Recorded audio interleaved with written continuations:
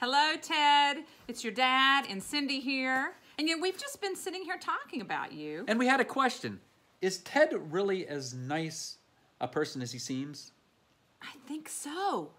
That is amazing. I mean, there was some doubt, a little bit about that when he was 5 years old. He was a little overactive.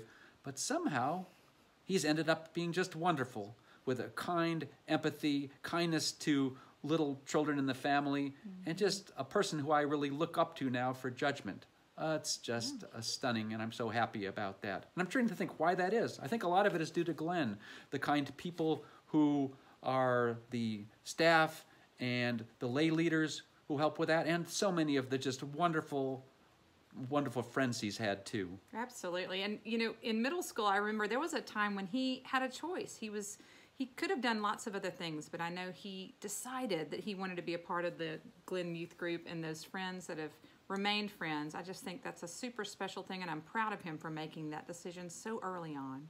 And so we just wanted to say again to Ted, congratulations. Congratulations, Ted. Hey, Ted, I can't believe that you are graduating high school and almost 18 and going into the world next year, hopefully from your perspective. I'm so glad that you've had Glenn and your Glenn community. I remember picking you up when you were little from Sunday school one day and you saying, "Mom, did Adam and Eve not have belly buttons?" And I thought, wow, he's A, very clever, and B, learning something. But I know it's been a big part of your life, and I'm so thrilled for that, from the youth group and the basketball and the plays, which have been important to you. I think it's been a big part of turning you into who you are, which is still very clever, obviously, and very smart, but also just a really nice, good guy. Hey, Ted, we're really excited for you. We're very proud of you.